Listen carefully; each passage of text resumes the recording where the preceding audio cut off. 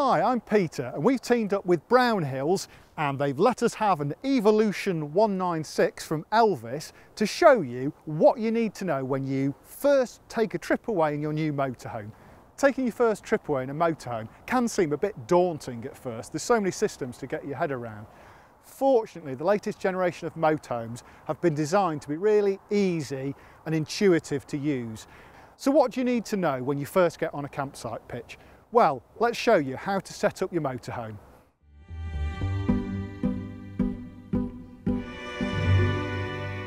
On most motorhomes, you travel with the freshwater tank empty and fill them up when you get on the campsite. So how do you do that? Well, first thing you need is your water hose. So it's stored in the locker, so grab your water hose. This hose has been supplied with a hose lock connector already on, the female part. The male part you sometimes need to screw onto the taps. It's best to go for a full service pitch if you can, particularly if it's your first time away, because it will have a water tap on site.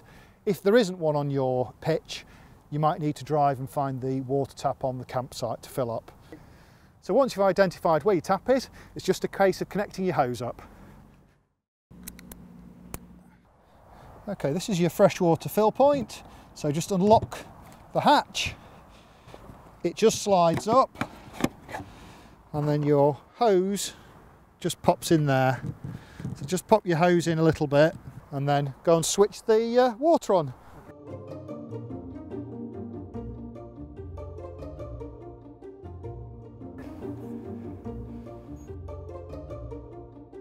So you can hear the water going in. And when it starts coming out the top, which it is doing now, it's not far off full, this tank. So it'll either start coming out of here or it'll start coming out under the van. Okay, and that's it. Shut your cover off and lock it up.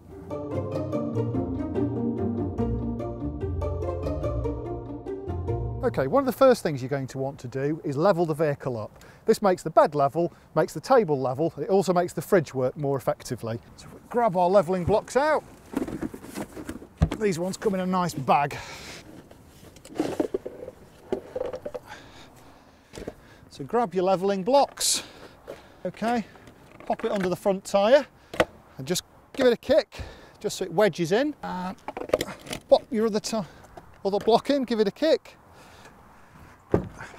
Time to get in the cab, pop the window down, pop it in first gear. So just pop your head out of the window so you can see the ramp and stop it when you get to the level you want. Leave it in gear, put the handbrake firmly on, switch off the engine. You must always keep it in gear with the handbrake firmly on when you're pitched up.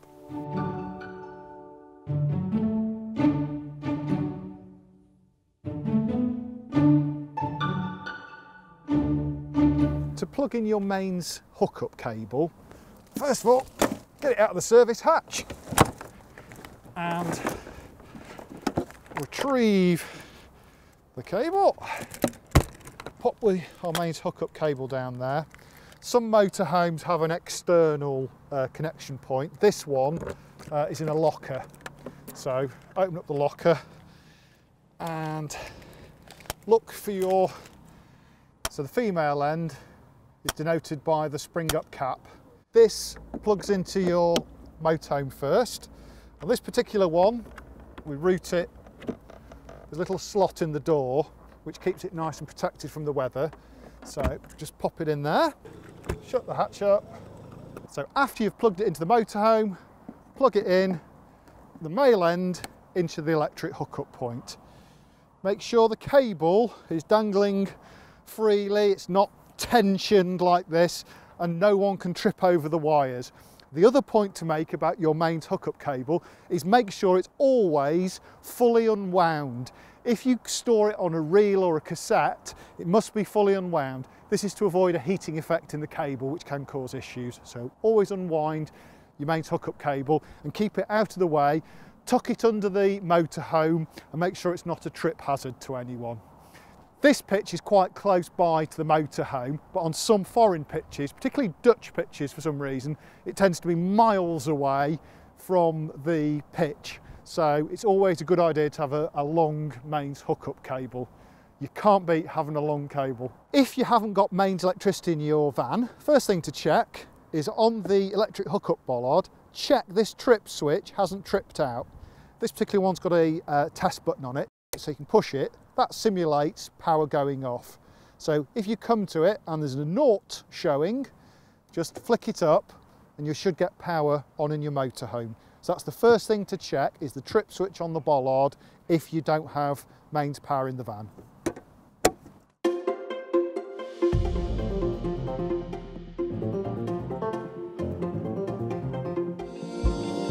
Once you're plugged into the mains hookup, you're going to want to switch your control panel on. This button here is the master control switch. You can also put your water pump on. It also gives you a level of your freshwater tank. So in this case, our freshwater tank is full. And if you push this button, it tells you that the wastewater tank is empty. So that's all good. You can also push this battery marker button, and that will give you how much voltage is left. We're all in the green, so it's all good. You've also got additional light switches. That's for the main lighting. It's the awning light.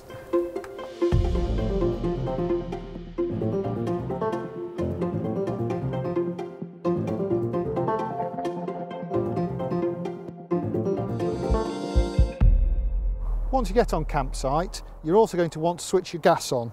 Unlock the locker, push in the catches and open the hatch door. Now this particular motorhome has a Gaslow system, but it works in pretty much the same way as any other system. So the first thing you do is switch on the gas taps. This one's got 2 cylinders, and we switch both on because it's got an automatic changeover valve. We'll automatically swap from the empty cylinder to a full cylinder when the gas level drops. This particular motorhome has a Gaslow system, which is a refillable gas system. To fill it up, you need to remove this cap. It works like a bayonet fitting on a bulb. Reveals this brass filling point. This attaches to the hose from an LPG pump on a petrol station, and the good thing about it is it can be used all around Europe. You need various different adapters to fit onto this nozzle, but you can buy a pack of them from a motorhome dealer. But yeah, it's a really good system, and it works out a lot cheaper than buying Cala gas bottles. On this particular van, you've also got this useful addition, which is a gas barbecue point. Connect your gas hose from your barbecue, keep it a good distance from your motorhome, turn the tap on.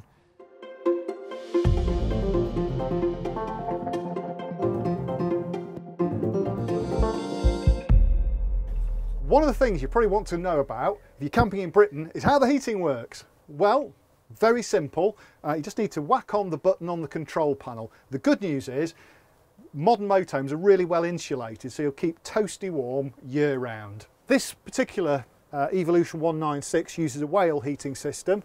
So you make sure the master switch is on. You come down here on the control panel, you'll see a button marked heating. Poke it. So on the heating bar, you've got plus and minus. If you go minus, you can adjust the heating level. So we'll have it on full tilt. It's cold today. To put the hot water on, push the button marked water heating. You'll see a little flame come on. It'll take a little time to heat the water up, and you'll soon be able to take a nice hot shower.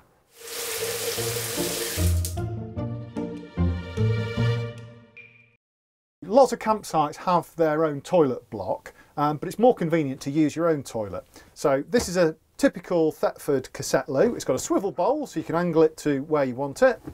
Lift it up. To use it, toilet flap on the side. There's a little lever here to open it, and to flush it, just press that button. It flushes from the freshwater tanks. There's no need to add chemicals to it. The only chemicals you need to add to this one are in the cassette itself. When you're done using it, just shut the flap and shut the lid. Okay, to empty your cassette toilet, open the hatch, pull up the lever at the bottom and just slide the whole unit out. You'll notice it's on wheels, and it also has a handy pull-out handle, just like a suitcase at the airport.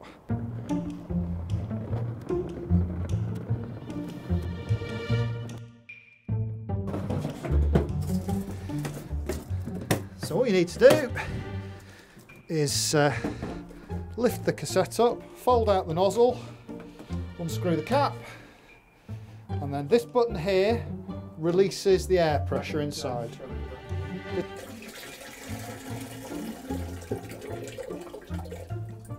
Once you've emptied your loo, it's a good idea just to fill it up with a little bit of fresh water, give it a shake, and then just empty out that. Once you've emptied your loo, don't forget to flush it and give it a rinse round.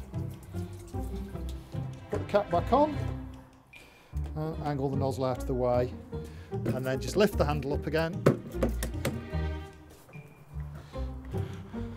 Don't forget to wash your hands after you've emptied your loo.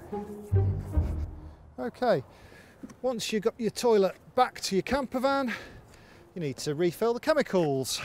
All you need to do is add the appropriate amount of chemical for your toilet size in here, and then tip it into the loop and simply screw it on. So push it in until it latches in place. It needs to latch down there. When it's latched in place, it's in the correct position. When you're removing your cassette or refitting it, always make sure that the toilet flap is shut on the inside. It does have a safety mechanism to prevent you accidentally opening it, but it's best to make sure it's always shut. And then that's it. Just need to shut your hatch and you're done.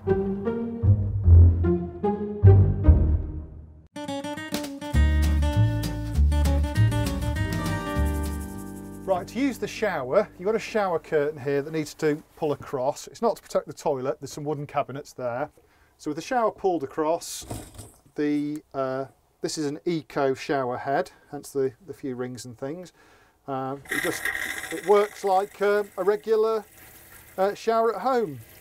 A good tip about using the shower is you always need to be economical with water in a motorhome because you've got a finite amount of water. So it's a good idea to switch it off when you're lathering yourself up and just use it for rinsing and sort of soaking yourself in it.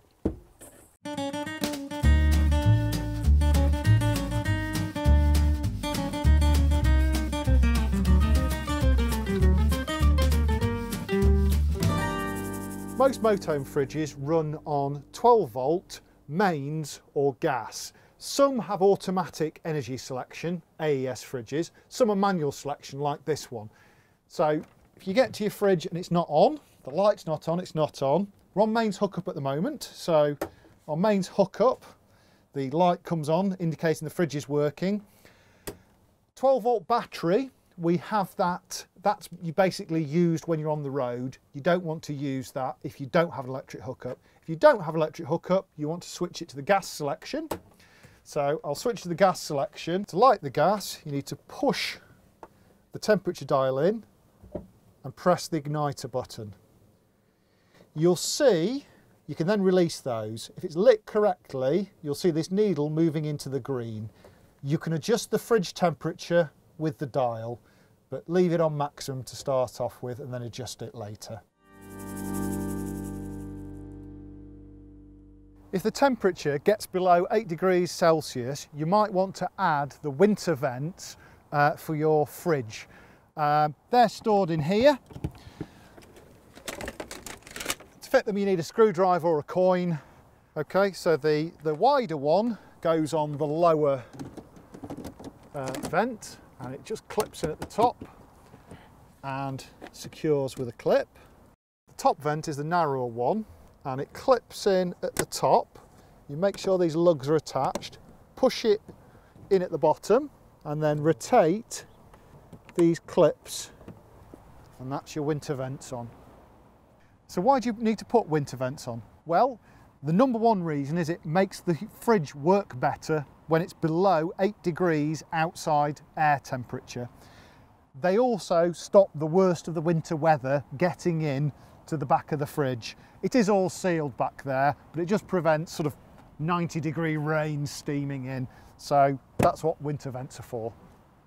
Okay, kitchen area. There's not a lot to set up. Flip the sink lid up. You've got a draining tray, nice. Tap, you know how that works.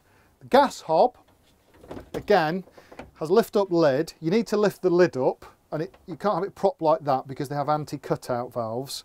And then to ignite it, just switch on a burner, press the igniter. Now if the gas doesn't light up straight away, I'll just switch that off because I don't want to cook it. If the gas doesn't light up straight away, check the isolator taps are in the correct position and that the gas bottle is switched on.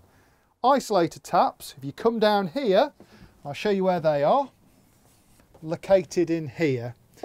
This is for the oven, that's for the heating system. Gas hob isn't lighting and you know you've got gas, move those 90 degrees and it should work. You've also got a gas oven that lights in exactly the same way on the controls and a gas grill. This particular hob also has a separate hot plate, so it's a proper dual fuel hob that works on 240 volt mains. When it's all cool, put the lid down, but wait until it's cool. The microwaves run on 240 volt mains. It's best to use them on an electric hookup. You can get them to run on an inverter, but it's quite an expensive piece of kit and it does sap all the power out of your batteries quite rapidly. So it's best to use them just on mains. It's a usual regular domestic microwave. So set time here, or you can just press 30 seconds if you just want to warm some milk up. Regular microwave, very easy to use.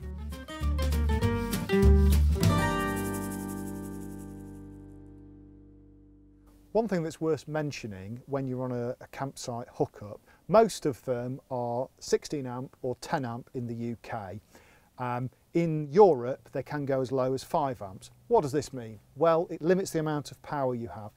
To give you an idea, if you're on a 16 amp hookup, you have 3,840 watts of power.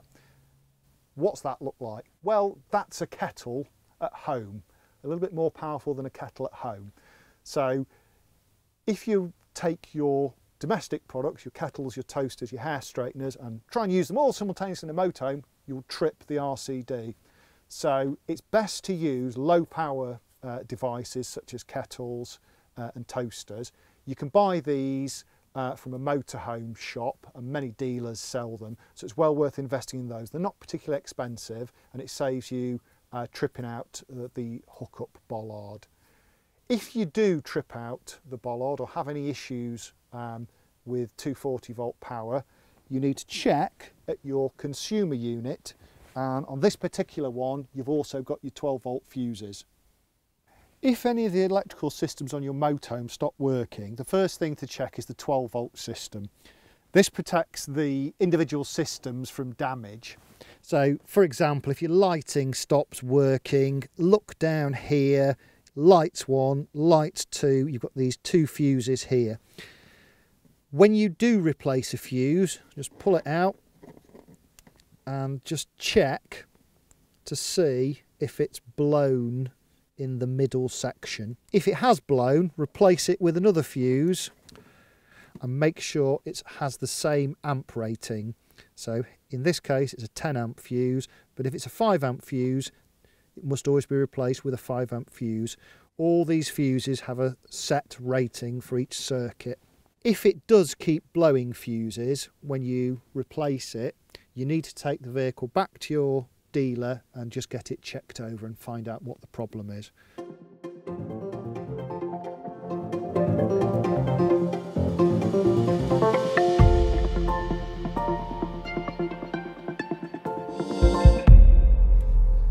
One of the first things you want to do when you get on site is probably set up your awning. So the first thing to grab is your awning pole. This is normally, it's quite a big thing, so it's difficult to hide in a moto. It's normally under the rear bench seats. On this particular Evolution 196, that's where you'll find it. So shut the door, and up here you'll see there's a little lug, and this end piece slots in there. All you do is rotate the handle, hold this still, and rotate the lower part of the handle, and you'll see the awning starts to drop out of the cassette. So wind it out. You wind it out a little bit, then just pop the handle down, and the legs are on a spring clip. Just push it to release it, and then you can pull out the leg. So you just get one of the legs out. So unclip the leg, pull it out, just support it a little bit, lift up to the height you want, click it down, plastic trim fall into place just to lock it in place. And just repeat it on the other side.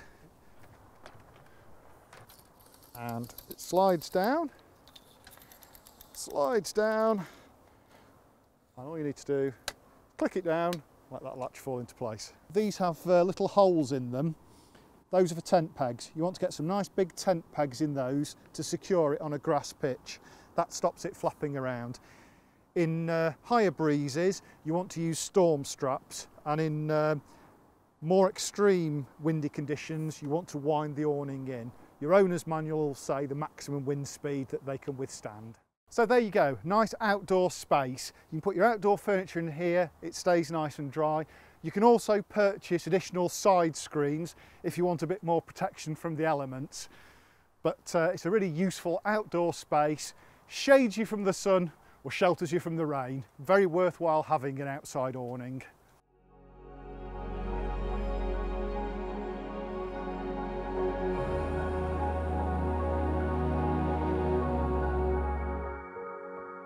This particular model has swivel cab seats in the cab. Very convenient feature to have on site. So to rotate them, just pull the lever at the base and start to turn them. Sometimes you need to slide the seat forward and backwards to clear a bit of the door, or you might need to adjust the backrest. But spin it round and then adjust it into the position you want. And then you can pop the armrest down if you choose.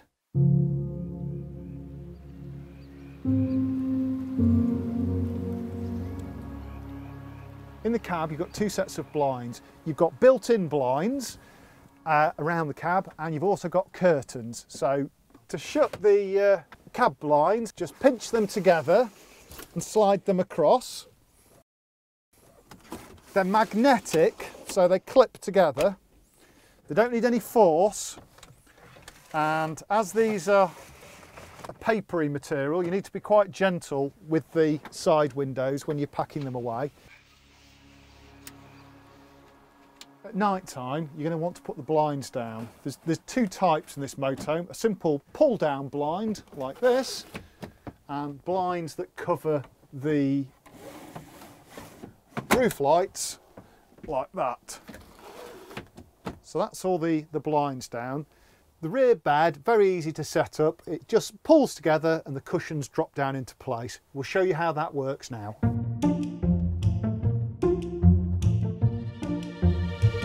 To make up the beds, just lift up the base, pull it out, and do the same on the other side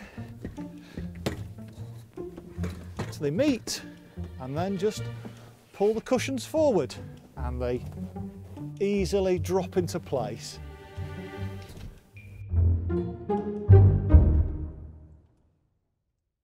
One of the cool features about this particular motorhome is it's got an electric drop-down bed.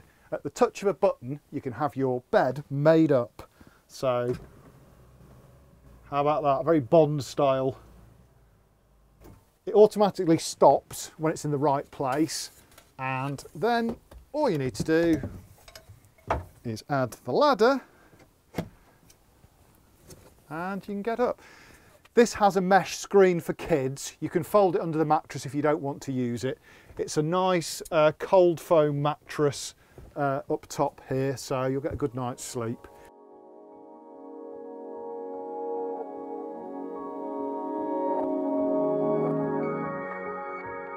And when you finish using it, and when you want to set off in the morning, just pop the ladder back in the middle, press the button, and away it goes. It packs itself. To put it away, just move the cushions out of the way, lift the backrest up. It's easiest to push the cushion back first, and then just lift the base up. You need to lift it up just so it latches in place and doesn't slide out on the road.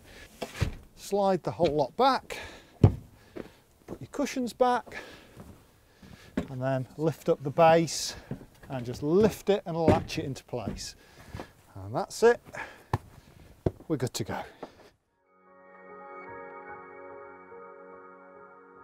When you're ready to leave the campsite, make sure all the cupboards are shut and latched, and the roof light is shut and latched,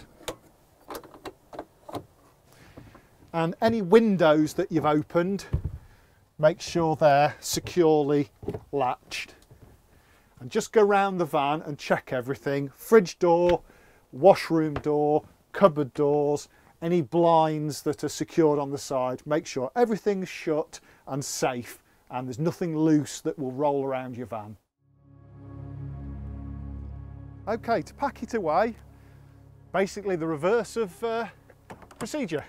Start winding the mechanism in, just do a little bit at a time. So the secret to winding awnings in is moving the legs a little bit at a time. You want to lower the legs down. You just click this one up to the closed position. It will self-support to a certain extent. Slide this leg up to the top, click it in, and spin it round so that it's, the foot's pointing downwards, and let it spring back and latch in that clasp. Lift it up, and okay, the foot needs to be pointing down. The leg angles, you need to angle it so the foot's pointing down, then push it back in, it's spring loaded, and it springs back to secure in this latch. It needs to be secured. It's a good idea to have someone support it at this stage if you can, but if not, it just winds in.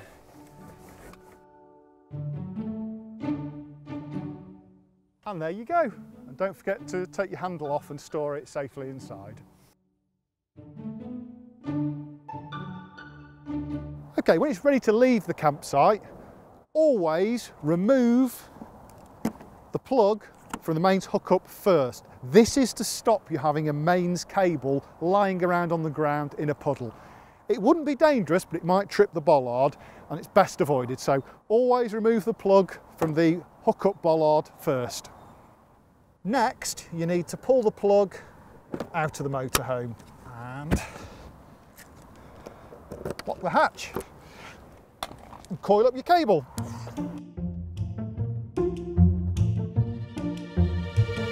When you leave the campsite, you're going to want to empty your wastewater tank. This grey tap here, helpfully labelled closed and open, is where you empty it from, and you need to position this nozzle over the motorhome empty point. This particular campsite doesn't have one, but you'd normally drive over a grid, open up the tap and let it empty. It takes a few minutes to empty the wastewater tank. They're quite large on motorhomes, so while it's emptying, it's a good time to go and empty your chemical loo. The blue tap is the water drain point for your fresh water tank. When you're winterising your vehicle, you'll need to open that up and make sure all the water's out of the system. But for normal use, you probably won't touch that.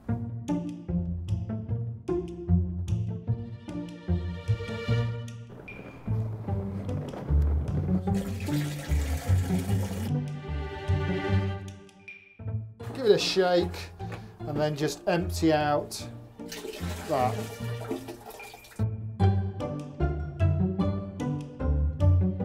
Don't forget to wash your hands after you've emptied your loo. Okay, once you've got everything packed away, you've checked all your latches, shut on your cupboards, the fridge door's shut, the washroom door's shut, everything's packed away and nothing can rattle around. Well, it's time to get off the blocks and get on the road. And just gradually ease back, nice and gentle, hold it on the brake until you're clear.